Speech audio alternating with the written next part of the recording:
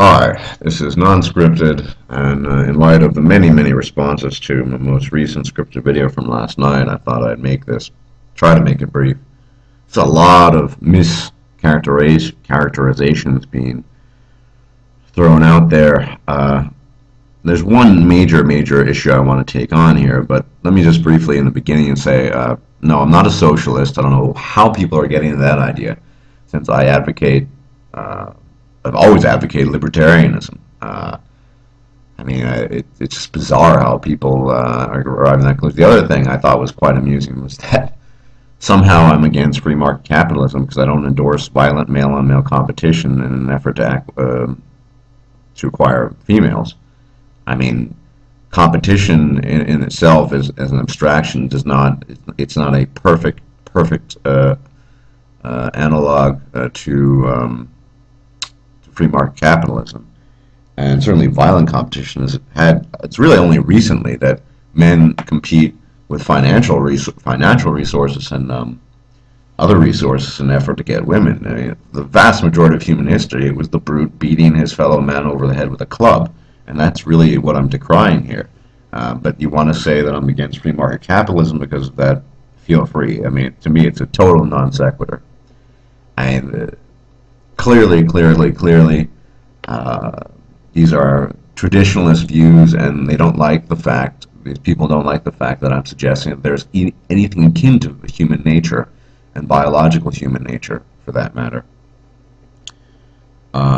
Getting a lot of one guy just misreading what I'm saying, even though I stated clearly. Let me state it once again regarding biologically deterministic behavior. Yes, in large measure, both women and men conform to a pattern of biological determinism. However, is a man going his own way, examining the issues, examining the state of affairs, recognizing that he is asserting his agency in the face of hypoagency, if you want to call it that.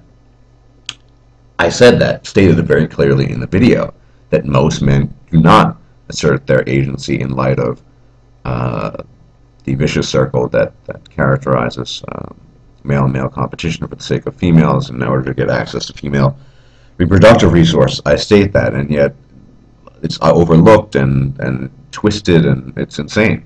But anyway, the main issue I want to talk about here is something that I talk about in the video as well. It's this deflection of that's just the way women are. Let me say at the outset that I want women to be free to do whatever they want. I think women potentially could achieve a great deal. They could intellectualize themselves, they could do a lot. They really could. But they can't do that, and they can't become autonomous, free-thinking, accomplishing individuals as long as they're perceived as children, as long as someone always wants to hold their hand, be it the state or the so-called patriarchs or the men who want to go back to the good old days. The only way for women to achieve autonomy, to move beyond their current state of affairs, hypoagency, basically children, is to stop holding their hand. At some point in time, a child will cross the street without holding his mother's or father's hand, and that is a step towards independence as a full autonomous free-thinking individual. That's one of the first steps. Or maybe when you start doing your own laundry as a child, or any of these minute steps. But the point is that as long as you perceive women as merely being children that need others to act on their behalf, then we're not going to go anywhere. And it's so ironic that I'm supposedly a rad femme, and I hate women. I think women could achieve great things potentially. They have a brain. I'd like to see what they could achieve, but as long as they're perceived as hypoagents, as children who need hand holding. That entire video from Girl Writes What was about female hypoagency, the tyranny of it. And here we see the tyranny manifestly before us. We see it reflected in the comments of many people. It's ironic that Barbara Ross and I are called female haters, and yet we're the ones ultimately who want women to achieve things and be on their own, do their own thing, instead of having us hold their hand or the state holding their hand. It seems to me, I'll make this clear, the fine distinction between traditionalism and politicized feminism. In politicized feminism, you have the state holding women's hands. Traditionalists just want to go back to the days when it was men holding women's hands, and men basically taking all the slack for women. Now the state takes all the slack for women. It's just a transfer, basically.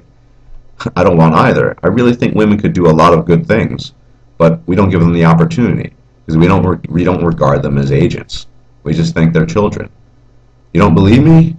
Let me read a couple of quotes off as a response. Two quotes as a response to mine, and one of my video, most recent video, and one larger quote in response to Barbarossa's video in defense of womb technology. And here we have that's the deflection, or the argument, if you want to call it, of that's just the way women are. Let's have a look. This guy, I think his name is Fran something, doesn't matter, in response to Barbarossa's video says, yeah, I fully agree with you, women have their inherent flaws, but our job as men is to not allow those flaws to corrupt society, as feminism is currently doing. We can't hate, which is the tone I'm beginning to sense brackets, them for their flaws no more than we can expect a child to think and act on an adult level. This is about men's rights, and we can't let things get too personal, which ironically is an effeminate trait. I don't know how relevant that is. Let me repeat that. No more than we can expect a child to think and act on an adult level. Now, the next bunch of quotes, I mean, I'm just quoting what he said. This is Rocky Mystery. This is what he literally said. He said, two small quotes here. This is what he wrote. To suggest a weaker part of the species is wrong for getting others to act as agents on their behalf is sexist. That doesn't really make any sense, but here's the kicker. There, quote brackets, women only one step up from children evolutionarily in many regards. So even Rocky Mystery looks at women as basically as children, as having no agency. That entire video by Girl Writes What was about the fact that we look at women as children. Maybe if we stopped looking at women as children, stopped holding their hand, be it the state holding their hand, or the great patriarchs of the past, or however the traditionalists, I don't even, the language here is being so conflated. Maybe they wouldn't be children anymore. So I'm accused of being a rad femme and biological determinist about female nature. I don't see it that way, because I'm stating, quite frankly, that I want women to go out and do great things. They can, as long as they're confined to the role of a child, which is apparently the way Rocky Mystery sees them, as many others do. I don't think women are children. I mean, except when they're actually really are children, as young girls. Of course, as adults, women, potentially, they have brains, they could achieve a lot. Why don't we let them? We need to stop holding their hand. We need to let them cross the street, let them start doing their own laundry. We need to let them assume responsibility. Will many of them fail? Probably. Will they fall on their face? Probably. And they pick themselves back up. We've all made mistakes, and we learn from those mistakes. At the end of the day, that's kind of what I'm advocating. Not kind of, that is what I'm advocating. And I think I think that's what Girl Writes What is advocating as well. Do I hate women? No. They're also human beings, and I have compassion for them. To the extent that I want them to own their own shit. But no one can own their own shit as long as they're a child. They're simply seen as a minor. Are female adults or are they children? Do they have agency or not? The roles that they are confined to at the moment suggest that they don't have agency.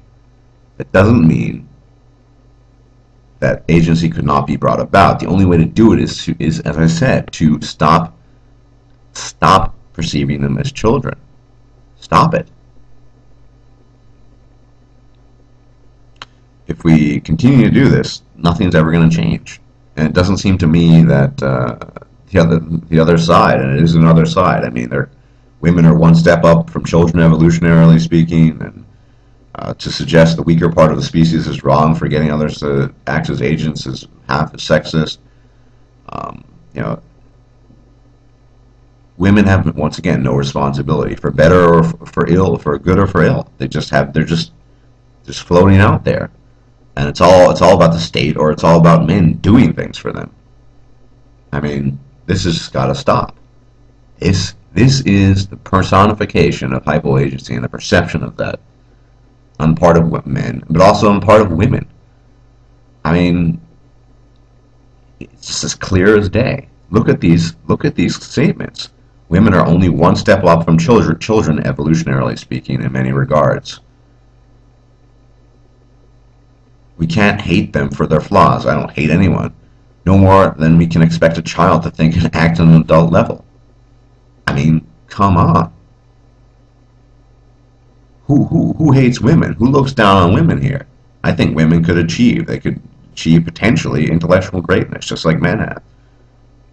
They need to be given the tool of autonomy and freedom, and enough respect so that they actually do have agency in the world.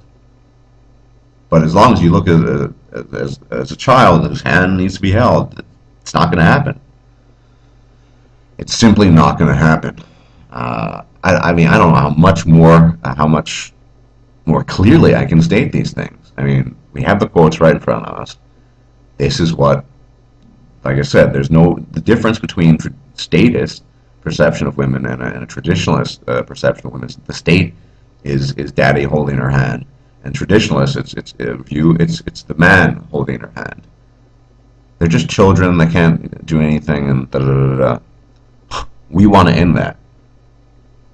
Can't do it as long as women are just seen as children, or at the very least, hypoagents. It's pretty much all I have to say about that. It's pretty incredible as well. Some of the stuff being said.